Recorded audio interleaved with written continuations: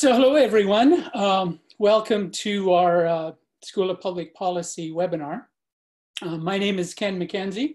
I'm a professor in the Department of Economics and a distinguished fellow, or maybe not so distinguished, at the School of Public Policy at the University of Calgary. And I'd like to thank all of you for joining us here today. Let me just check. The last time I looked, we were at how many here? I think we were north of 100.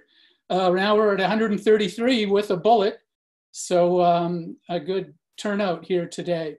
As you all know, the School of Public Policy is a leading policy school in Canada, known for its practical, policy-oriented research and for bringing people like you together to discuss important issues with experts, which is what we're here to do today.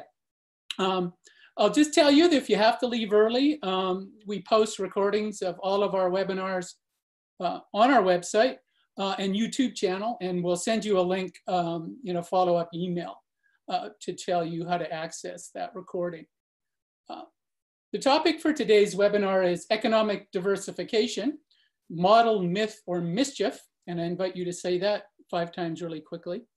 I think the idea of economic diversification, how to measure it, and the role that governments should or should not play in encouraging it has long been discussed in Alberta and elsewhere.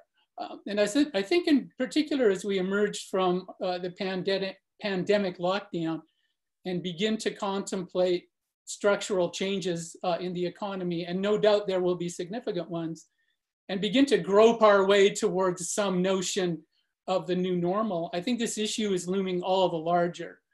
So I think it's quite topical in terms of emerging from where we're currently at. Now, our speaker today is Dr. Trevor Tombe. Trevor's an associate professor of economics at the University of Calgary and a research fellow at the SPP. I'm sure you're all very familiar with Trevor. He's well known for his very careful and insightful, and I would say principled, data-driven approach to analyzing various public policy issues.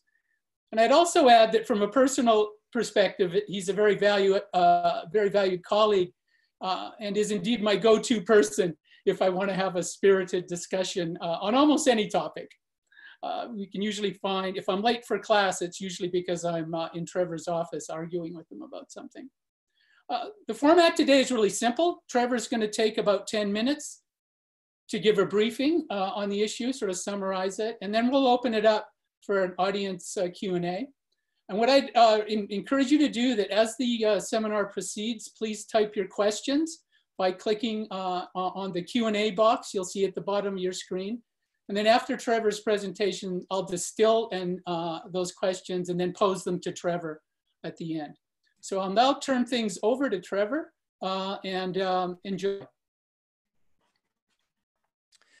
Great, thank you, Ken. That's great. And thank you all for being here today. And of course, as Ken mentioned, we're here to talk about economic diversification in Alberta specifically and where we go from here. And of course, it's not a new topic. We've been discussing issues around diversification in Alberta literally for decades. And in recent years, we hear about this issue more and more during periods of economic downturns. And the thinking is that if we just attract businesses other than extractive resources, then Alberta will be on a more stable economic footing and we'll have smaller ups and downs, if you will. And so what I want to do today is unpack that very complex issue with a high-level perspective using some theory and some data. And that's what I'm going to start with today. So for the first 10 or 15 minutes or so, give that perspective.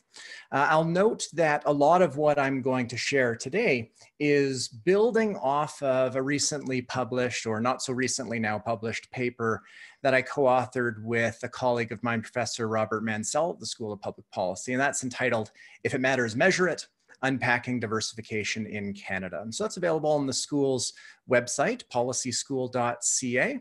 Now, it was published in 2016, so much of what I'm going to show you today is updating some of the results in that paper. So before I begin to dive into the data, I do want to take a moment to recognize again that Alberta has been talking about this issue for a very long time. So here's the Calgary Herald in the 1930s, where the Commissioner for Livestock of the province of Alberta, noting that greater diversification in Alberta will hasten prosperity's return, as though getting out of the Great Depression requires that we diversify the economy. And at the time, what he was really referring to is the need for more cattle and less grain. And that's historically how we have talked about diversification. Another Herald article in 1905 in September, very immediately after the province was formed, noting that diversification will prove the farmer's redemption, right? If you just diversify your crops, then things will be stable and you will have prosperity. Now, more recently, of course, we don't think about it in terms of agriculture. We think about it in terms of oil and gas. And that started largely under the premiership of Peter Lougheed. He attempted a wide variety of initiatives to increase what he considered diversification in the province. Proved very difficult. Here's a Herald article in '83 noting that it has remained elusive for him. Now, he did that in a period of high oil prices, and after the mid 1980s, we tend to focus on the issue of diversification more in period of low prices, in particular here in 1987. So this is right after the very sharp drop in oil prices in 1986. Even the federal government gets into the diversification game with big aid programs for the West, creating at the time, and what remains with us today, Western economic diversification. So billions are allocated in pursuit of this objective of diversification. And so we should ask whether it's warranted, what the trade-offs are, and how we can think about measuring diversification in the province now and how it compares to our own selves in the past and other jurisdictions in Canada and around the world. So I'm not just sharing kind of anecdotally here a couple selected articles. If you go through and look at all of the Calgary Herald articles referencing diversification since the early 1970s, you see quite clearly that during the era of Peter Lougheed, years in which oil prices were high, the amount of attention given to diversification was higher than in years when oil prices were low. So during his premiership, it was very much an issue that was a focus even during periods of high oil prices. But that all changed over the past 40 years or so. So on the right, we see a very strong negative correlation between oil prices and Herald references to diversification. That's not just a Don Getty thing. So it's not dominated by low prices in the 80s, even dropping his premierships. We see this strong negative correlation between the two. So what I want to focus on is really this more recent period here, not so these years here, not the early years under Peter Lougheed, but I would reference a fabulous article also available through the School of Public Policy by Sarah Hastings-Simon on industrial policy in Alberta during those early years. So it's really a phenomenal paper that is not just really strong in terms of its coverage of the historical issues at the time, but makes a lot of connections to issues today. So I highly recommend that paper for discussion of those years. So instead, what I want to do in this webinar is kind of briefly go through measuring diversification. I'll focus on employment and income GDP measurements. I want to talk also about economic volatility, give us a sense of it, precisely how volatile Alberta is relative to others, and then end on just a very brief discussion of the policy options and the trade-offs involved. And hopefully that provides a nice springboard for the Q&A to come. So measuring diversification. So what do we mean by that? Typically, we think about how concentrated employment or economic activity is in different sectors. So I'm going to start just by providing you a sense of exactly what are the sectors that employ the most number of Albertans and how that compares to other jurisdictions. So in this table here, we see the rank of the largest employers. So at the top is health and social services. This sector employs more individuals than any other sector, so it is ranked #1 in Canada. It is also the #1 ranked sector for employment in BC, Alberta, Ontario, Quebec. So it's basically the #1 sector everywhere, Alberta included. So most economic activity in terms of employment is dominated by that sector. Below that, number 2 is retail. They're also the second most important in Alberta, Ontario, and Quebec, although they're the third most important in British Columbia.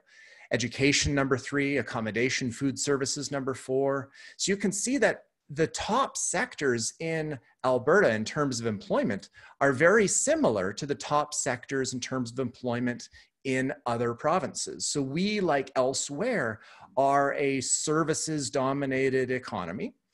Of course, there are exceptions there. If we look down Alberta, the number 8 sector in terms of employment, so the 8th most important employer and just in terms of headcounts, is oil and gas. That compares very similarly to Ontario, where employment dominated there by finance. It ranked number 7. So here this gives you a sense of where the jobs are by sector. And we do tend to focus a lot on the importance of oil and gas, but it is not the number 1 sector. It is the number 8 sector. And in the paper, I'm not going to go through it today, but we even account for employment that is indirect. So the accountant whose clients are predominantly oil and gas firms, for example. So you can do an adjustment to the distribution of employment, even looking at those indirect jobs. So Alberta, just glancing at this table, it doesn't seem as though it's overly concentrated relative to other jurisdictions in terms of oil and gas. In GDP terms, this is roughly speaking the overall level of income that is generated in the province. So here it's asking, what is the largest sector in terms of its contribution to overall economic activity in dollars, in terms of GDP? So each bar represents here the share of GDP accounted for by the number 1 sector in each province. So we have Alberta, 15%, about 16, 17% or so is accounted for by oil and gas. The energy sector more broadly, including petrochemicals, things like that, is about 20% of GDP in Alberta. If we look to our neighbors to the west in British Columbia, we see that real estate is a sector that accounts for basically the same amount of GDP, in fact, slightly more there than oil and gas does here. Now you can see across all the provinces, with the exception of Newfoundland, the top sector typically accounts for 10 to 15% of overall economic activity. In 5 of those provinces, it is real estate. In 3, Alberta, Saskatchewan, and Newfoundland, not surprisingly, it's oil and gas. But you can see Newfoundland and the territories really stand out in terms of how large their number 1 sector although even in those cases, it's between 20 and 25%. So this gives you just a very high level, rough summary. A more sophisticated way to summarize the full distribution of employment and a real measure of diversification is what's called the Herfindahl Index. So this is a common index of concentration and diversification that I'm going to show you for employment and GDP. Here it basically asks the question, what's the probability that if you randomly pick up 2 Albertans that they will be working in the same sector? So the more concentrated employment is in a small number of sectors, the higher the probability is that you will be drawing individuals who work in the same sector. So the lower the Herfindahl Index, the higher the level of diversification, if you will. So in terms of employment in Alberta, our Herfindahl Index is actually lower than any other jurisdiction and has been lower for the better part of a half century, as we can see here in this graph. So the overall diversification in terms of the distribution of employment in Alberta is actually quite high. Now, of course, this is, again, just direct employment. You can do an adjustment to this to account for indirect jobs. But when you do that, Alberta becomes middle of the pack with basically the same Herfindahl Index of overall employment as what you see in Ontario and Quebec, even accounting for those indirect jobs. In terms of GDP, what does our level of diversification look like there? Well, it's a slightly different story there. So we have a higher level of GDP concentration than BC, Ontario, or Quebec, not the highest in the country. So in 2018 here, we see an ever so slightly higher level of diversification in Alberta in terms of GDP. I'm sorry, high index here means high concentration, so low GDP diversification. Over time, though, there's a lot of variation in that measure in terms of GDP diversification. This is very different than what we saw for employment. So here on the right, we see a graph plotting that Herfindahl index over time. So you can see that in gray, Newfoundland, when offshore oil and gas began to grow very large, their Herfindahl index increased dramatically, showing much higher levels of economic concentration there. In blue, you see Alberta also rising at that time. Now, this is a period of high oil prices in general, leading up to the financial crisis. And so we did display in periods of high oil prices, much higher levels of economic concentration in oil and gas. You can also see prior to the 1986 crash that Alberta also had a very high Herfindahl index, so a high level of concentration, which means low level of diversification. So today, we're very much in line, not overly different than other sectors. And that, of course, is because oil prices are low, right? So in 1984, oil and gas was 38% of GDP. By 1986, it was 24%. And that big drop is really just driven by oil prices. And today, oil and gas, as we saw earlier, about 17%. So changes in GDP concentration over time are really driven by events rather than policy, really driven by commodity price movements. Now, volatility, I just want to briefly talk about this is what I think people actually care about when they talk about diversification. We don't have public policy conversations in general about diversification and then proceed to talk about Herfindahl indices. We bring up the issue of diversification, I think, as a proxy for volatility. And we certainly do that during recessions because the thought is, had we been involved in other sectors, the recession would have been not as deep as it was. So I want to take a moment to talk about volatility in Alberta and how it compares to elsewhere. So one measure of volatility, you can just look at how much does GDP growth jump around from one year to the next in each province. You can look at the standard deviation of overall GDP growth. And in Alberta, you see that the overall standard deviation of GDP, it is higher than it is in British Columbia and Ontario and Quebec. It's not the highest in the country, but it is the second highest. So we do tend to have higher levels of employment volatility. Sorry, I was saying GDP. This is employment volatility in Alberta than elsewhere. A lot of that is, of course, due to volatility in employment in resources and construction. Abstracting from those two sectors alone, we see that employment volatility in Alberta overall is basically the same as what we see in British Columbia. So overall, there is an elevated level of employment volatility in Alberta compared to elsewhere, and it is due to volatility in these two sectors that are tied heavily, of course, to oil and gas activity. But overall, it's not the case that we have overly pronounced business cycles. And I just want to illustrate that graphically here. So since 1980, these are all the recessions that provinces have experienced in the country. So this is plotting out by how much employment falls during each recession by province. Alberta in red here, 2015-16, what was potentially a second recession, although the jury is still out on that. Starting in 2018, we saw employment drop about 3% at peak in that past recession. Over all of our past recessions since 1980, we saw that the worst one there, which was in the early 80s, we saw a recession where employment dropped more than 6%. Compared to BC, that's actually very similar. So the overall depth of business cycles and the overall length of them in Alberta in terms of employment is very similar here compared to elsewhere. Similar to Ontario, they even actually had a much worse one there in the 1990s. Quebec tends to have less severe employment downturns during their recessions. But overall, Alberta recessions are very much like what you see elsewhere. In terms of income volatility, though, it's very different. We have very high levels of income or nominal GDP growth from one year to the next. They're jumping around on average, that growth rate, by 8% a year. So we have very high volatility in nominal GDP. Now, a lot of that is, of course, due to commodity price movements, which translates into corporate profits or operating surplus in the national account data. So a big chunk a majority of the excess volatility that you see in Alberta's economy overall is really due to corporate profits. And that is a diversification challenge, but maybe not one for policymakers. It's a diversification challenge that individual investors, for example, can overcome by ensuring their portfolios are well diversified and that they're not putting all of their retirement funds into one sector.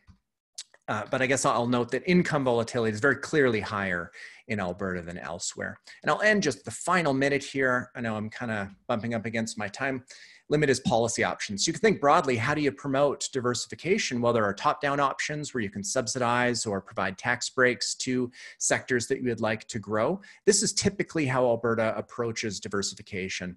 The prior government, for example, a few years ago, introducing subsidies for petrochemical facilities to the tune of $500 million, for example.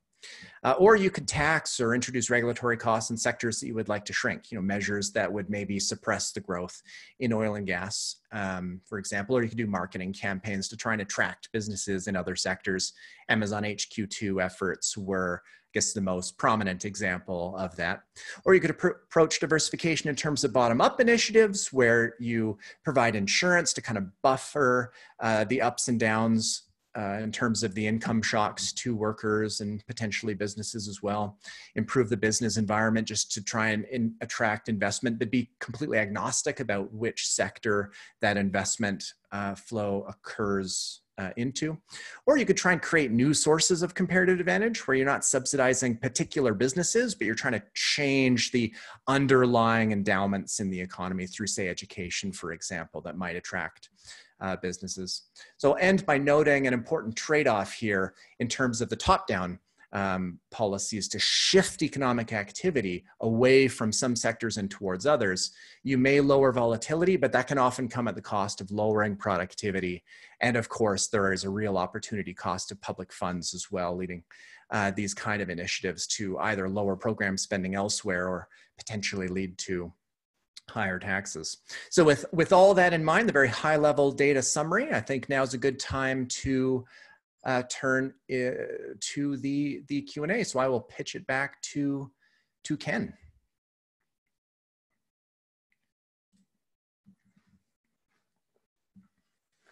Okay, Trevor, thank you very much. That was a great, I think, overview. I'm now noticing that we peaked out at 223 participants. So, I mean, it doesn't get any better than this, hanging out with 223 of your best friends talking about diversification. So I think this is what these webinars are all about.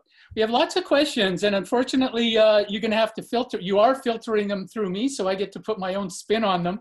And I apologize if I don't completely represent your question very well. But actually, one of the very first ones we got was along the following lines, and it actually is a question that I have as well.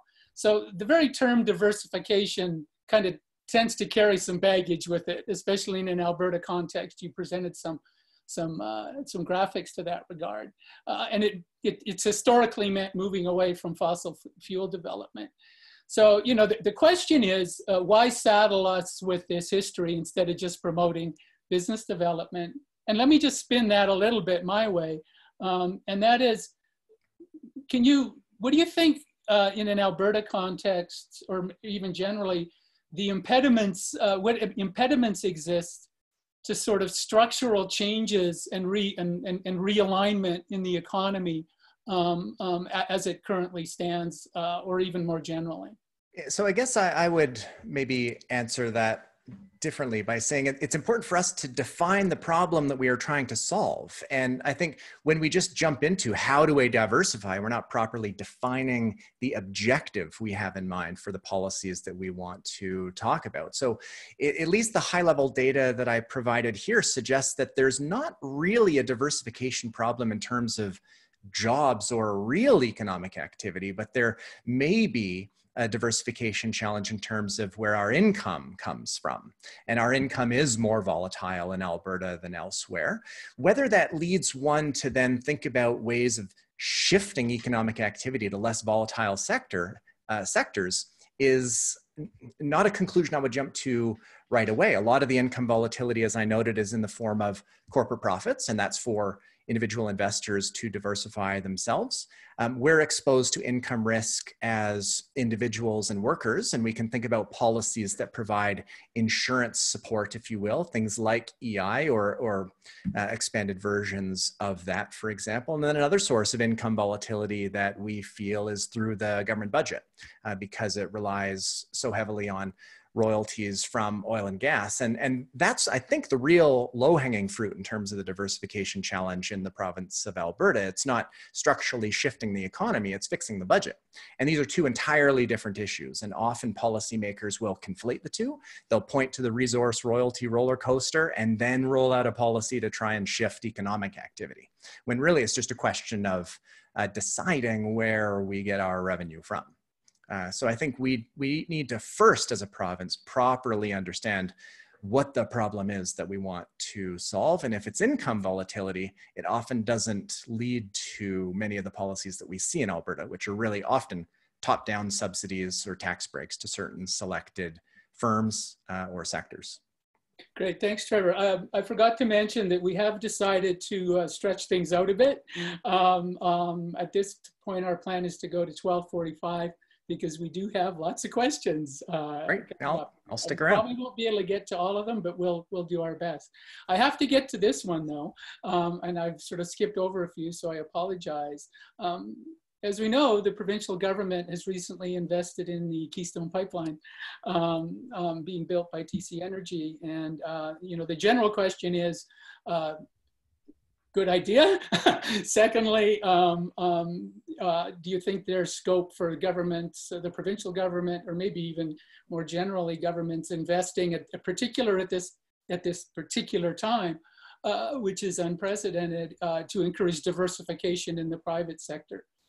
So I guess let me provide two answers. First, generically, pipelines are of great value to the province in the sense that it's the constraint on our ability to export oil and gas that can lead to higher differentials between the price that our producers receive here for their oil and gas relative to world market prices elsewhere. And pipelines in general being the lower cost means of shipping oil out, those are transportation infrastructure that can shrink that differential.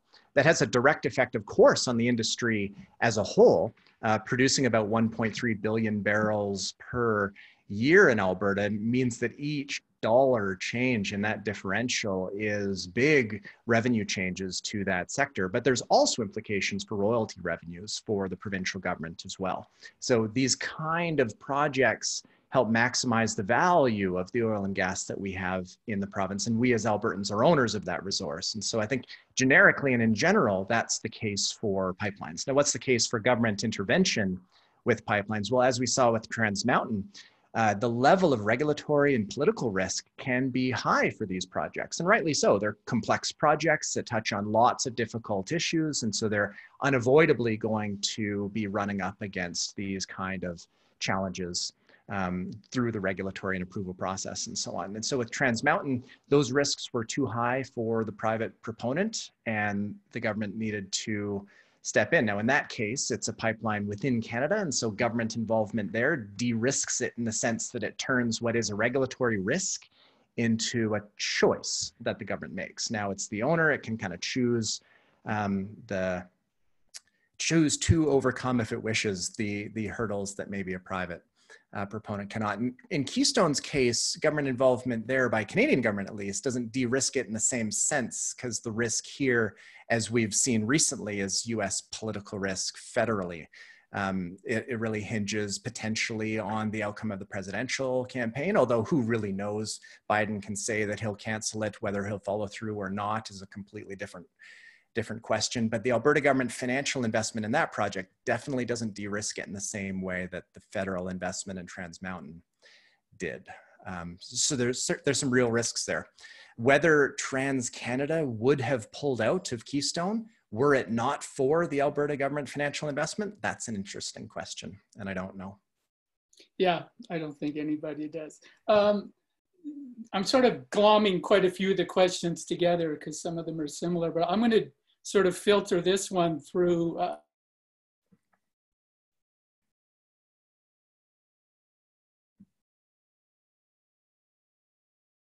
context of diversification. I mean, what is the nature of the sort of underlying sort of market failure there that we don't think, I mean, you talked about political risk, but let's actually put that aside because I'm not sure Alberta government ownership has a lot to say on that for Keystone. But nonetheless, what's the sort of fundamental nature of that market failure? And I have a follow on to that, but I'll let you get to that. So with respect to pipelines, sorry you froze, so I just want to confirm that the market failure for the government intervention in pipelines in general. Yeah. Yeah. So the way I think about this is very similar to how I think about traffic congestions.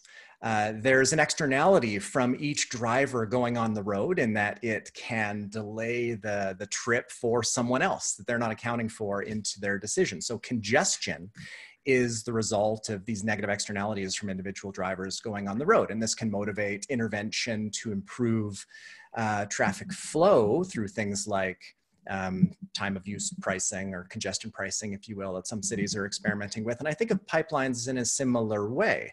There's a fixed capacity for export, and each individual shipper may be imposing a negative externality on others in terms of that differential. And so there's a case for public policy to intervene to alleviate what might be that negative congestion externality. I guess the second case, which is unique to Alberta's situation, is that as the owner of the resource itself, actions that increase the value of each barrel that is produced is itself just something that's in the interests of Albertans just because we are the owner of that resource.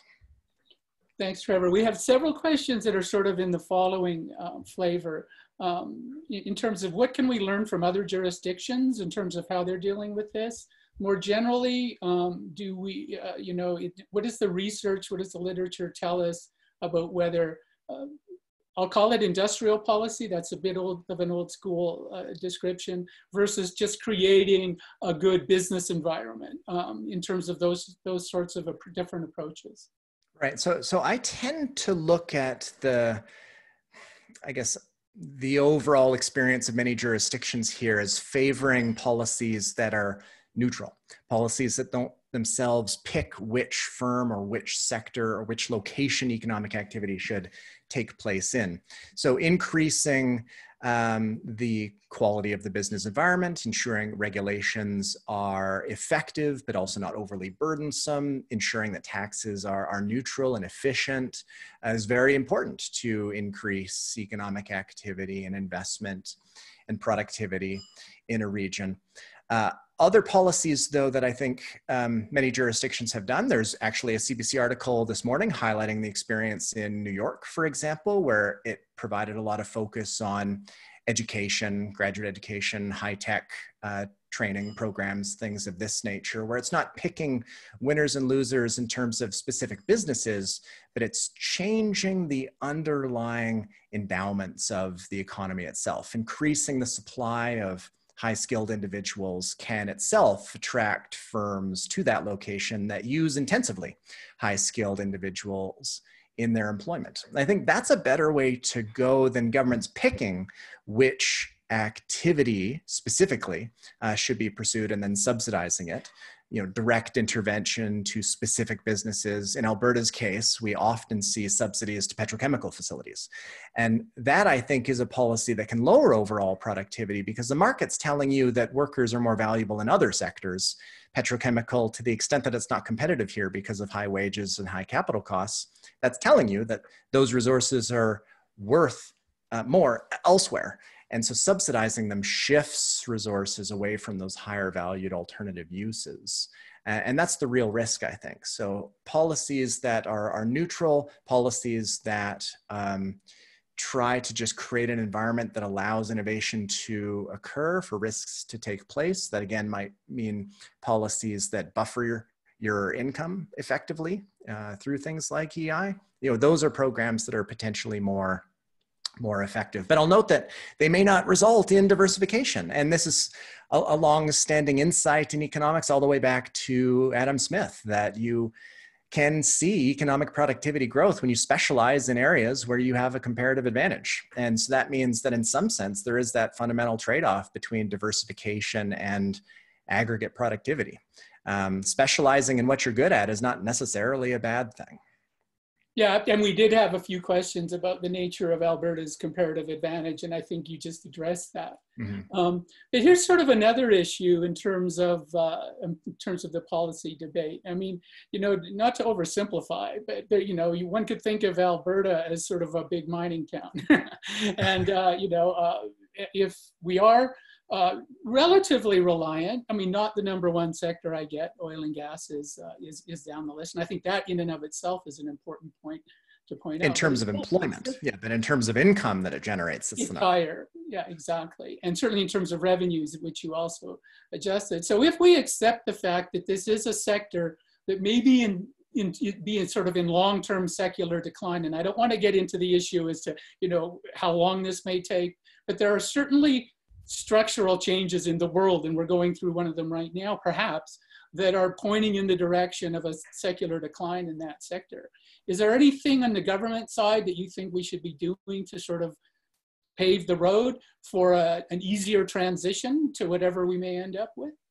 So there's certainly a role for government to support workers through these structural adjustments. And I think this is an issue for Alberta and resources in the same way that it was and still is an issue for quite some time now for Ontario, in that manufacturing has been shrinking quite dramatically and permanently potentially as a result of technological change, automation, and globalization and imports from China in particular.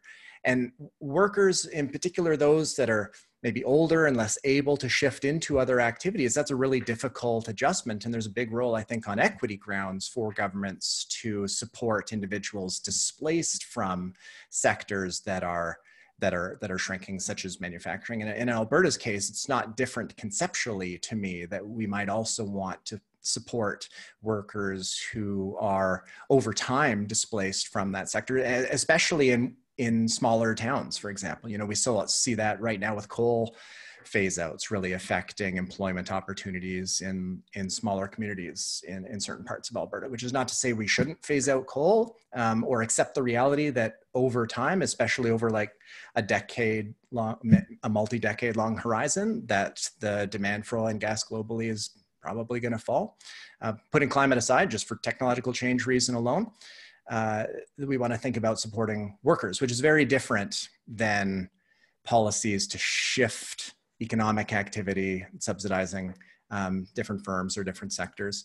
And then second, I think that, again, the lowest hanging fruit for the province is not the economy. I think overall, our economy behaves very similarly to economies elsewhere that are not reliant on oil and gas, as I showed in terms of just employment volatility and the depth and length of recessions here being not all that different from what you see elsewhere. So what the provincial government should do is focus on what is our unique problem, and that's a reliance on royalty revenues to fund public services. You know, we should pay our way. I guess that's a normative statement. So let me back away from. It's okay. You can make normative statements. Yeah, I think if we want to have public services at a certain level, then we ought to also have a conversation around having taxes to fund those public services.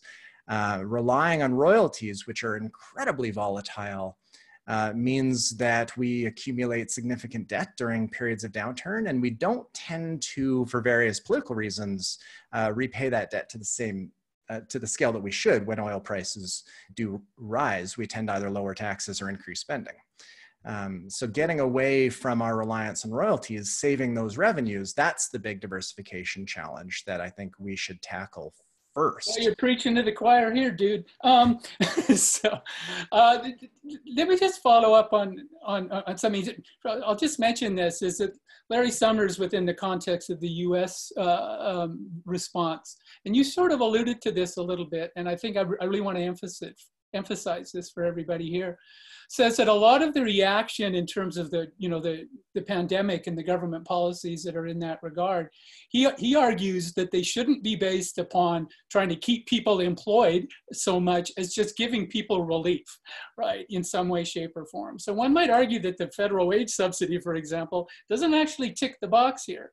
I think it's clear that some sectors are going to decline, and we can tick off some of them, you know, air travel, hospitality, etc. We need those sectors to adjust, and we don't want the government to provide impediments to that sectoral or secular or structural adjustment. Mhm. Rather, we want to support the people that work there directly. So this isn't really a question. It's just a gratuitous comment on my part. No, I do have a and a question, good though. comment, I guess, in that, and one that is not just something that we're tackling right now. I mean, the Right. pace of change and the current shock is incredible. But technological change, trade flows, globalization is always leading some sectors to shrink and others to grow. And government has a role to facilitate that adjustment, and it can do it through skills training programs and so on. But then just on pure equity grounds, policies to support individuals as individuals rather than workers or sectors and businesses there. Yeah, I think that makes a lot of sense. We do have a question here in terms of, you presented some data comparing Alberta to other provinces, but Alberta is a little bit different, although Newfoundland also is up there in that we are a quote unquote resource dependent, although I think you document that maybe not as resource dependent as some may think. Is there evidence from other resource rich economies that are, in terms of their diversification, any metrics there that you're familiar with? Yeah, so we can look nationally and compare ourselves with other jurisdictions, and we could do that in a number of ways. So let me show you one chart here. This is again the Herfindahl Index, which is that measure of concentration. This is a bit dated here, but it won't change too much since then. But here you see Canada in red. Now remember, a low Herfindahl Index means that you have a low level of concentration, so a high level of diversification. So in terms of Canada as a whole, our nominal GDP diversification is actually higher than most other OECD countries around the world. So what's a resource? Well, I mean, you can see the US is about here. I'm trying to look for Norway, but I can't quite see it. Anyway, employment concentrations, the Herfindahl Index of the distribution of employment here in this graph, you also see that Canada has a lower degree of concentration than other countries around the world. So the extent to which Alberta's Herfindahl is very similar to other provinces means that Alberta's Herfindahl in employment is lower than most other OECD countries. Where we sit in terms of GDP concentration, we are quite a bit higher than, or not quite a bit, but when oil prices are high, we're quite a bit higher than Canada as a whole. So that would probably put us around here closer to Australia or something, just as some context. Yeah, I mean, I think you're right that it's federalism, right? I mean, so we're a province in a federation that is relatively diverse, and other countries, which may be resource dependent, it's the entire country. But as you said, we do compare reasonably well with the rest of Canada. So even using Canada as a proxy seems to work. I have a question here about innovation and R&D policies, which is certainly an issue that the current government was addressing and made some changes in that regard. And so it's just a general question about the role for those sorts of policies in terms of through the diversification lens. Yeah, that's a great point. I guess goes to policies that can change the underlying economic endowments that an economy has, and policies that are neutral with respect to particular sectors or firms. And innovation carries with it, lots of cases for government support. One, I guess, notable one is that innovation and ideas do have public good components to them and positive externalities associated with it. If I come up with a good idea, then you can use it too. So ideas are, economists say, non-rival and non-excludable, which means the benefits for society as a whole are larger than the benefits to the specific individual who develops those ideas. Now, policies to best promote innovation, I will turn to experts such as yourself. So maybe you actually want to comment on how you think policymakers should, because I think we both agree that there is a role for policy to increase the level of R&D and innovation beyond what just a purely private market would see. But so what are probably some best practices there for policymakers? Oh, good one, Trevor. Just turn it around. I love the pivot. We did get a request to have a debate between you and I on some issues. So maybe this can be the start of that. We'll have to find something we disagree on first. I think we might agree on this one. I don't want to spend, I won't go into a lot of detail, but I do think that there's good, strong arguments that we should be certainly looking at support for R&D in the subsidy level. We have a pretty generous support at the federal level in Canada. And there's quite a bit of variation amongst the provinces. Alberta just recently changed their policy on that by eliminating the R&D tax credit. You know, if I'm to be frank, I'm not so sure that was a very good idea. There are issues here in terms of the taxability of corporations, especially now. Almost anything we do on the corporate tax front probably isn't going to have a huge impact, because there's going to be companies that aren't going to be paying taxes for many years now because they're in a loss situation. So we might want to think about refundability. You know, certainly some federal panels have looked at that. So I think it's a really good issue. Let me just, you know, pivot, and I think this will be our final question here, because we're running out of time. We've gone over time, but I think that, you know, let's pivot back to the pandemic. And this is the whole idea that there's a big discussion now about global supply chains, and this idea that we need to buy local, and we need more self-sufficiency in terms of providing particular goods. And we're obviously very focused on PPE in that regard, but even other things. And so, you know, again, within the context of the current environment, is there some scope for government to promote diversification, quote unquote, within that context? So that's a tough one. It's certainly one that's very salient now. If you look around the world, 94 countries, as of yesterday, have export restrictions or bans in place for a wide variety of medical device and equipment products, PPE, but also food products. You're seeing during the pandemics, countries around the world, the United States included, almost all European countries, have these policies that restrict trade in these goods. And because of the lag in terms of our ability to produce them, but the very tight timelines where we need them on the demand side in the healthcare system, I think there may be a case to have, if not domestic production capacity for these medical related items, then just larger stockpiles. And that's another way in which you can cushion yourself when demand spikes for these products, PPE and devices and so on, by having stockpiles to buy time to, when necessary, increase domestic production capacity. So, I may concede the value of having domestic production capability in certain critical items, but broadly speaking, no. And I think that's where I think there's a real risk here, where this is an event that in the US in particular, which for years now has been trying to shrink supply chains and bring production back to the United States, this can have implications for productivity globally. Half of global trade crosses more than one border. So 2 or more borders, which is I make a part, ship it to you, you assemble it into another part and ship it to yet a third country for either consumption there or final assembly to be shipped for a fourth country. So supply chains are long, and that's because firms are taking advantage of comparative advantage. They're supplying from those who are more productive, therefore a higher quality or lower price. And if we have policies that inhibit that, then it will mean lower economic growth potentially in the future, and certainly a lower level of productivity. So I think that's a real risk that we should push against, certainly as a country like Canada, where so much economic activity depends on global trade. So ensuring that we continue to support and push forward on what the government likes to say, a rules-based international, order, I think that's absolutely in Canada's interest. So I do worry about the direction of the United States under either party. I think there's protectionist sentiment that's growing, and it's broadly held there. So I do worry about that.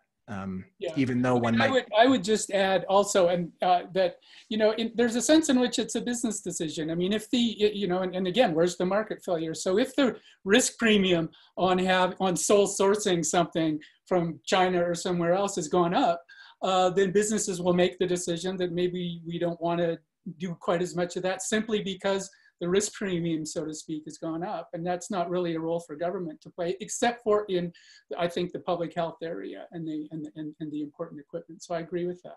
Well, I'm pretty sure that Ashley is chomping at her teeth right now. We've now gone 20 minutes overtime.